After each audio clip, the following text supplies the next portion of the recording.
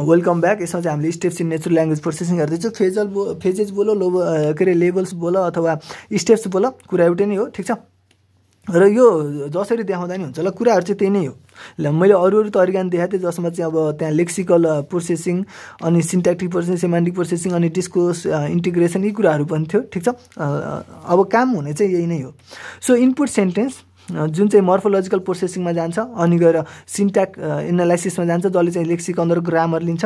के हो यो हामी हेर्नेवाला छौँ।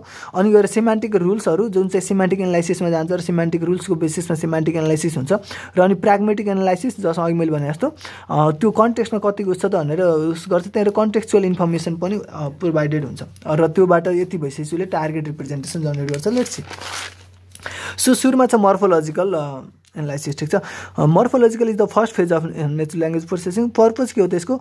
To brake chunks of language input into sets of token corresponding to paragraph, sentence and words. त्यो इनपुट सेटलाई चाहिँ के गर्ने त प्याराग्राफ, सेन्टेन्स र वर्डमा चाहिँ token chunk down brake down गर्ने चाहिँ के हो त यसको काम हो।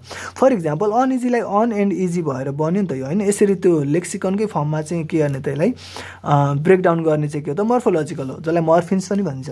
सो अर्को छ हामीसँग सिन्ट्याक्स एनालाइसिस। यसको पर्पज चाहिँ के हो त भन्दाखेरि दुईवटा छ।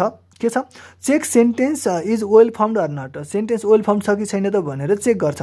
र अर्को छ taking input data and give structural representation of input data. Input डाटाको graphical structural representation दिने हो। भनेपछि वेल फर्म छ कि छैन भनेर चेक गर्नको लागि the school goes to boy, सबै बुकरले यही इक्जाम्पल राखिरहेको रहेछ, ठिक छ। So let's talk about this, होइन? The school goes to boy यो अब वेल फर्मड हो त?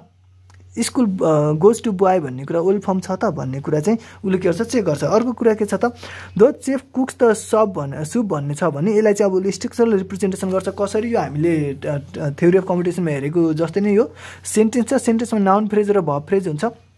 नाउन फ्रेजले डिटरमाइनर र नाउन दिन्छ, अनि गएर भर्ब फ्रेजले भर्ब र नाउन फ्रेज दिन्छ, नाउन फ्रेजले फेरि डिटरमाइनर र नाउन दिन्छ, अनि यसरी द चेफ कुक्स द सुप भयो। यसरी उसले रिप्रेजेन्टेसनल गर्छ। र अब यो कुरा चाहिँ हामीले सेमान्टिकलाई दिन्छौँ, ठिक छ? सेमान्टिक एनालाइसिसलाई दिन्छौँ। सो सेमान्टिक एनालाइसिसले के गर्छ त?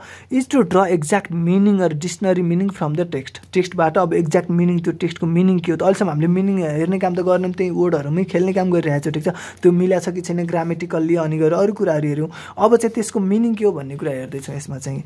So is to draw exact meaning or dictionary meaning from the text is checked for मिनिङफुलनेस। Hot ice cream जस्तो त्यो टेक्स्टको चाहिँ मिनिङफुलनेसको लागि चेक गरिन्छ। जस्तो हट आइसक्रिम, कोल्ड फायर, कुरा मिल्छ त यो? मतलब आइसक्रिम, हट आइसक्रिम मतलब कस्तो, मतलब सुन्दै इन्भ्यालिड लागेन त, होइन? त्यो कुरा प्राग्मेटिक एनालाइसिस भनेको कस्तो भन्दाखेरि त्यो कन्टेक्स्टमा त्यो एक्चुअल अब्जेक्ट जुन अब हामीले रिप्रेजेन्ट गर्न खोज्यौँ त्यो चाहिँ अहिलेको कन्टेक्स्टमा फिट गर्छ कि गर्दैन भन्ने कुरा। Simply fit the actual object events which exist in a given context with object reference often during the last phase. अब यहाँसम्म आइपुग्दाखेरि जे चिज हामीले पायौँ बुझ्यौँ कुरा, त्यो कुरा अहिले भन्दै गरेको कुराहरूमा चाहिँ कतिको फिट गरिरहेछ त, कुरा म्याच गरिरहेछ कि छैन त भन्ने कुरा चाहिँ प्राग्मेटिक एनालाइसिस हो। For example the car hit the pole while it was moving, ठिक छ? अब यो कुरामा हामीले के कुरा पायौँ भन्ने कुरा चाहिँ अब कतिको यो कन्टेक्स्टमा मिल्यो कि मिलेन भन्ने कुरा चाहिँ यसले के लिएर गरे हुन्छ त? कन्टेक्चुअल इन्फर्मेसन इनपुट लिएर गरे हुन्छ, ठिक छ? अनि त्योसँग कम्पेयर गरेर अनि गर्छ। यसरी हुन्छ स्टेप्स नेचुरल प्रोसेसिङमा, ठिक छ? Thank you.